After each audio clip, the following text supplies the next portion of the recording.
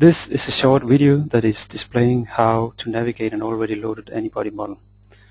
It will display how to navigate from the model view, which is the 3D representation of the model, to the tree view representation of the model, and also how to navigate from the AnyScript representation of the model.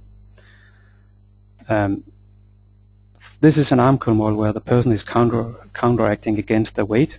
So let's try to figure out what is the weight of this mass that is counteracting on, and how can we change the weight of this mass. So we double click this mass, it will highlight this visual representation of the mass in the model tree.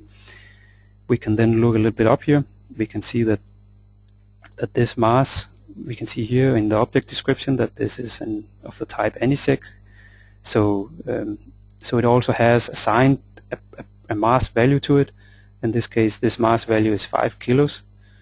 Then we can, let's say we want to change this mass, we can then directly click this blue link, and it will take us to the location where this mass is constructed, and we can now change this to be something different.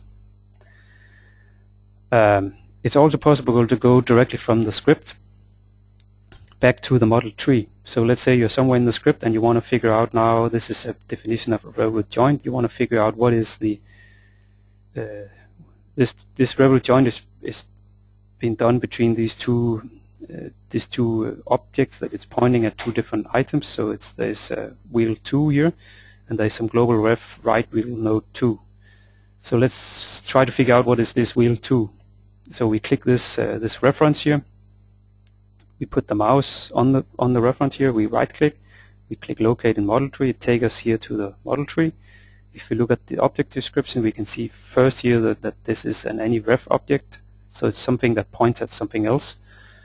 We can also see down here that the target description, that what it's pointing at is of the type AnySec, so it's an AnySegment.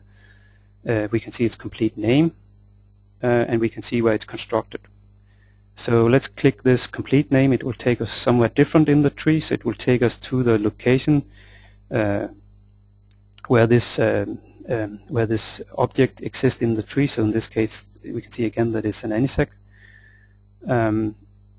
We can now see. Let's try to see now if there is already a visual representation of this item here in the model tree. So we right click, we click the model view, we select then this object plus all levels, we click select, and it will then highlight this particular object in the model view, as you could see. It's also possible to, of course, to navigate the human model. So let's try to put the mouse over one of the muscles in the leg. So in this case, the rectus femoris muscle. We can then right click, and we have two options. We can either click locate in AnyScript or locate in model tree.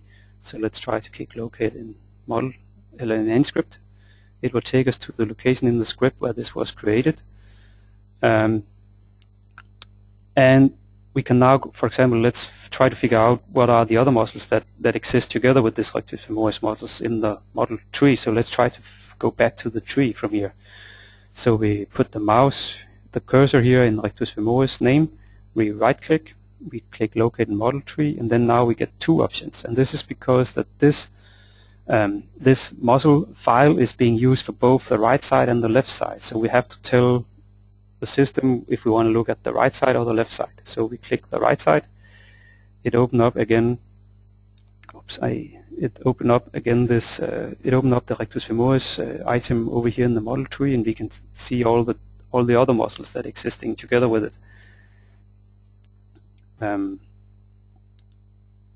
then, for example, we can go and look at some of the properties that are existing in this muscle. So in this case, we can see the current length of this muscle, for example. So all the different properties are available here.